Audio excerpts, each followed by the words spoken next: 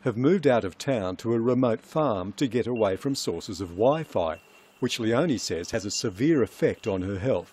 The first thing I feel is sort of in my jaw area.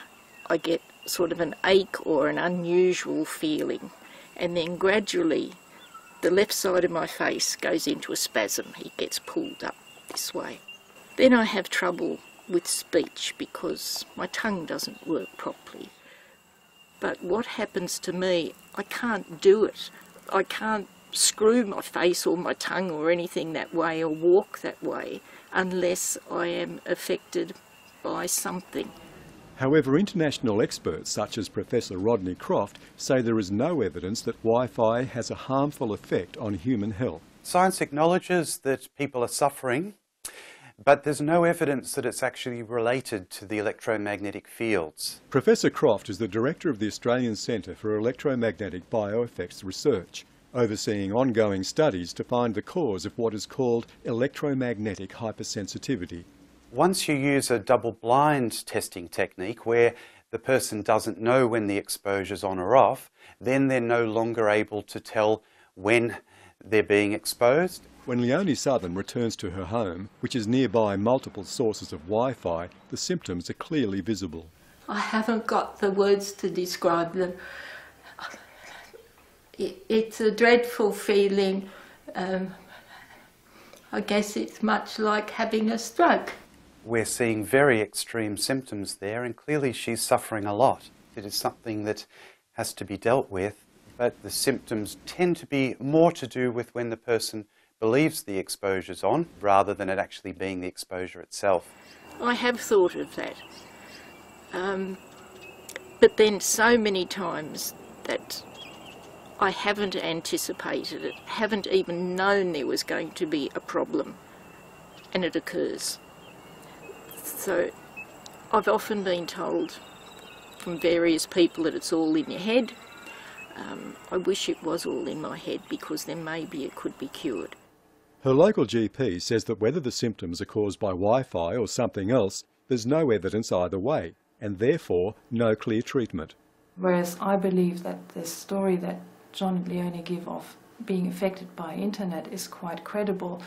There's nothing scientific that could explain why she's ended up where she is now, so I don't know.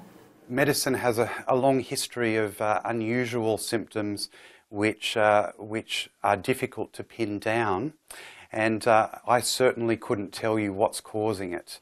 To go back to a normal life would be wonderful, and it's just getting worse. Bill Brown, ABC News, Bermagui. Okay, Keely, let's get this started. The country's major research centre into any possible link is the Australian Centre for RF Bioeffects Research, run by Rodney Croft. Should we be worried about this? No, there really has been a lot of research done to date, and the research has very clearly shown that there aren't any effects. With children, I really don't think that there is any evidence suggesting that this might be a problem. There isn't anything to suggest that we may have to be a little bit more cautious. The ACRBR boasts some of our most experienced scientists, but as we'll see, it also has strong links with the industry. Not so easy is explaining close ties with the industry. The ACRBR was created with Telstra funding and Telstra lab equipment. Rodney Croft denies that the industry buys influence. You have Telstra researchers working through the ACRBR. Your board consists of at least one director who's a Telstra board member, who's a former chief government scientist and a former head of the CSIRO. Can you see the potential for some heavy influence there? It would still be very difficult. Not so easy is explaining close ties with the industry. The ACRBR was created with Telstra funding and Telstra lab equipment. Rodney Croft denies that the industry buys influence. You have Telstra researchers working through the ACRBR. Your board consists of at least one director who's a Telstra board member, who's a former chief government scientist and a former head of the CSIRO. Can you see the potential for some heavy influence there? It would still be very difficult.